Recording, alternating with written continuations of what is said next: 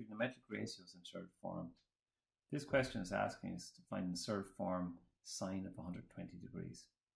With the modern calculator, if you just write in sine 120 degrees in the calculator, it gives the answer automatically in third form.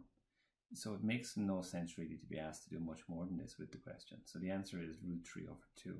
This is the most accurate answer. If for some reason you're asked to do this without a calculator, which is a bit of nonsense, but what you might realize is that 120 degrees is related to 60 degrees. And if you think about a CAS system, you'd realize that in the second quadrant, sine of any angle here is positive. So the size of sine 120 will be the same as sine 60, and it's positive. So if you could work out and evaluate sine 60, it would have the same answer. The solution to sine 60 is given in the tables book, but we should also know it by heart. There is a more formal approach to doing this as well, using either double angle formulas, because 120 is 60 plus 60, or compound angle formulas. So there's a rule that says sine of 2a is 2 sine a cos a. And we could work out sine a, which is √3/2, and cos a cos 60, which is half. So 2 times this would be √3/2. That's a more formal approach, although it's not covered in this chapter.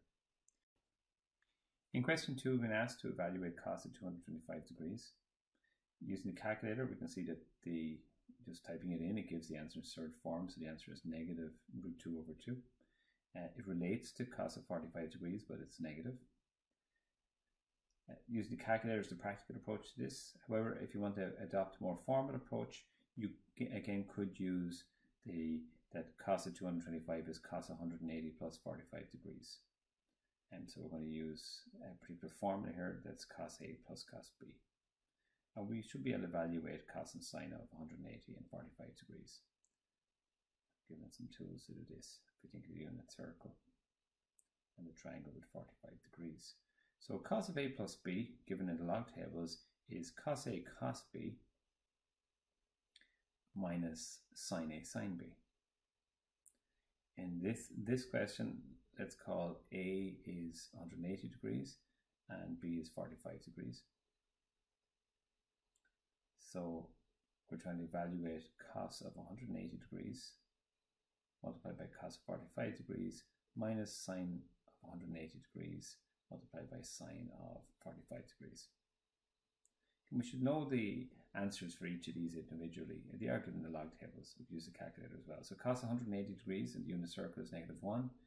Cos 45 is 1/√2. We're subtracting this from sine 180, which is 0. So the second part of this is going to be 0 when we multiply it out. So the answer to this is negative 1/√2. We don't like leaving the irrational number underneath, so multiply above and below by √2, and we see this is written as negative √2/2, the same answer as the calculator gave us. It's a more formal approach.